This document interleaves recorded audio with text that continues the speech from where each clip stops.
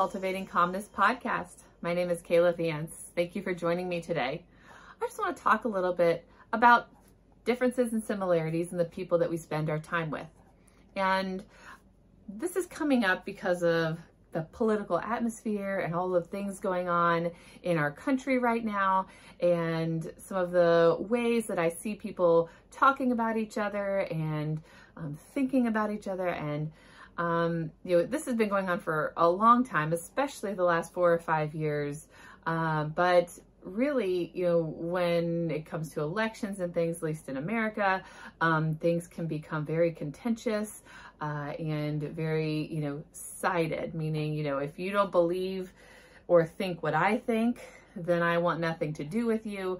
And we can become very separated and, very stuck to our own group of people, our own ways of thinking. And I guess the question is that good for us? Is that good for you to only be associated with people who think the way that you think? And I would say generally, that's probably not the best thing for us as a society. We are made, to critically think, to learn new ways of thinking, to try to understand things differently. Now, just because other people think differently than you or believe things that are different than things that you believe, does that mean that listening to them, hearing them out is going to change your mind? No, not necessarily. Does it mean that you won't change your mind? No. And is it okay if you change your mind? Is it okay if you don't change your mind? I would say yes. Does that mean that you can't be family or can't be friends or can't be colleagues or can't associate with certain people because they have different thoughts or beliefs than you do? Or does it mean that you shouldn't seek artists or go to events or have a doctor or go to a therapist or see any kind of provider or use any kind of service because they don't agree with you? I would say no. There are many loving, caring people out there that care about you, care about your well-being, care about the art that you want to buy or the services that you need or the help that you need because you are a human being, not because of which political party you support or which religion you believe in or, the color of your skin, etc., etc., etc. It's just that, politics and really big topics that can have very polarizing views can make these things very obvious and really disheartening. We are, at least in America, and maybe we used to be, and maybe it's not like that as much anymore. I mean, I still believe that it is, but man, we are supposed to be this melting pot of people coming from all over to want to be here, to want to create a life for themselves and to not only represent them, but also to blend into the society that we have here. So it's like a mix of both, right? When you make a pot of soup, you have all the individual things that come together to make one pot of soup that tastes really good because all of those things are mixed together. The same goes for our friendships, our professional relationships, acquaintances.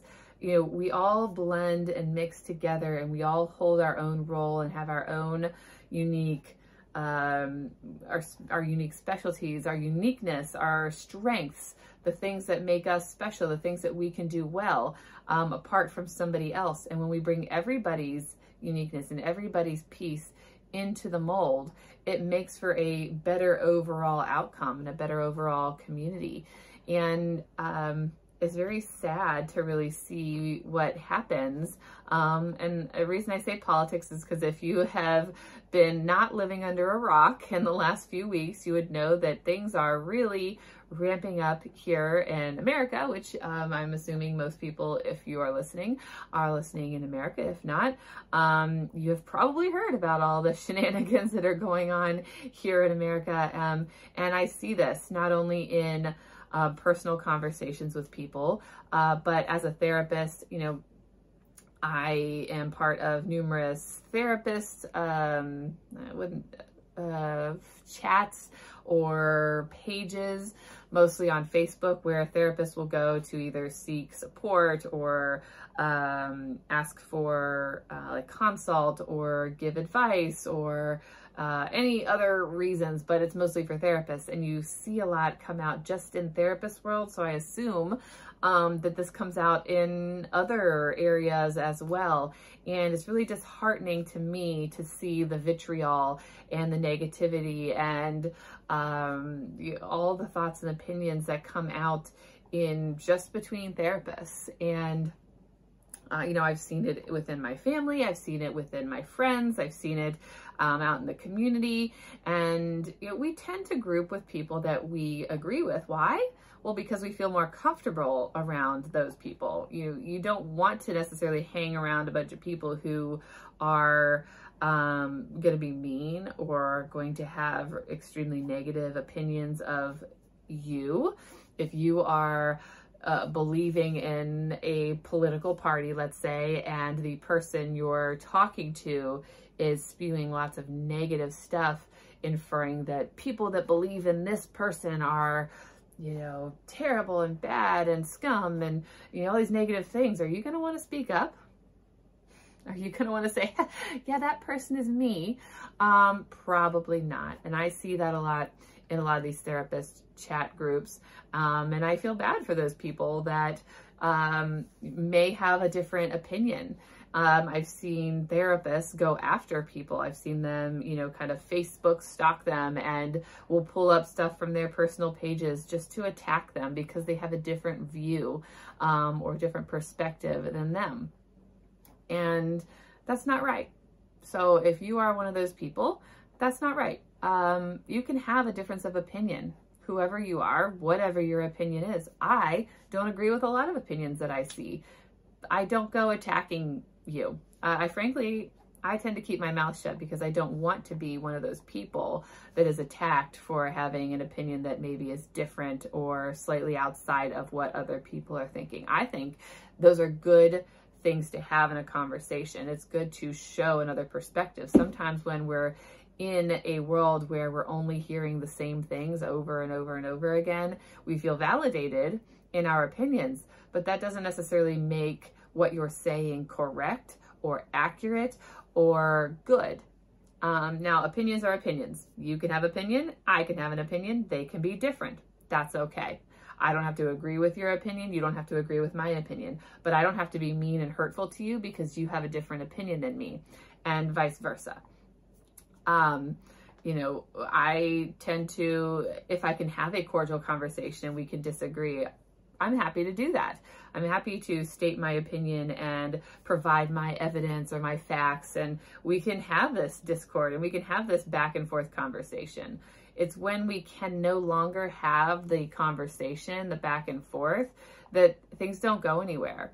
You know, the conversation isn't necessarily to get you to come over to my side. Of course, most people believe that that's what it is and would feel great if the other person comes over to their side.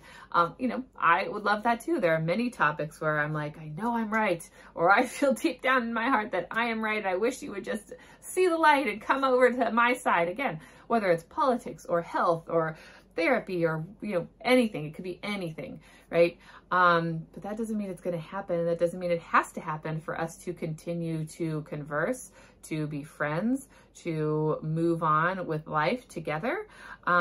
If we can acknowledge those differences and respect those differences, and still be friends, I think that that makes for a good, a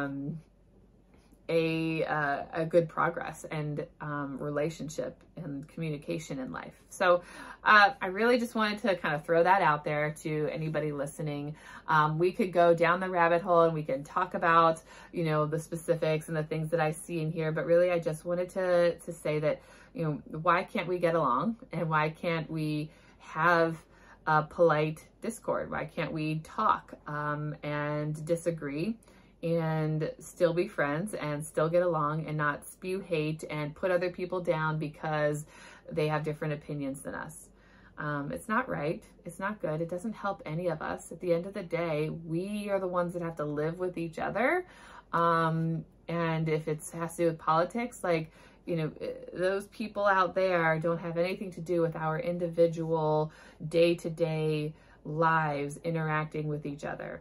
Now, again, those are many rabbit holes we could go down. I'm not going to go down those rabbit holes with you. I just wanted you to think about it. If you have family members or friends who have different opinions than you, is that something that you can set aside? Is that something you can agree to disagree on? Is it something that you can respectfully agree to just not broach the subject on?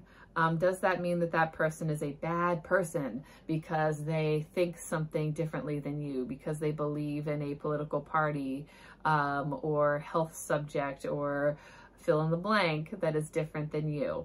Generally speaking, I would say no. Are there people out there where that may be the case? I'm sure there are. There are exceptions to every rule and everything that we talk about here and everywhere else. But I have many friends that don't agree with the things that I agree with. And at times I will share my thoughts and opinions and I put it out there. I want to educate. I want people to learn. And if they agree or they take that and then they have questions, I will answer the best that I can. If they don't agree, you know, that's okay too. And we will learn that maybe this is a subject we don't talk about, or we'll learn like, hey, we can talk about this subject and we can still be friends. So maybe something for you to think about. Think about whether you can continue to have friendships and relationships with people who have different thoughts and opinions than yourself. Let me know what you think and any other topics you'd like to hear about. Have a wonderful rest of your day. Thanks for joining me.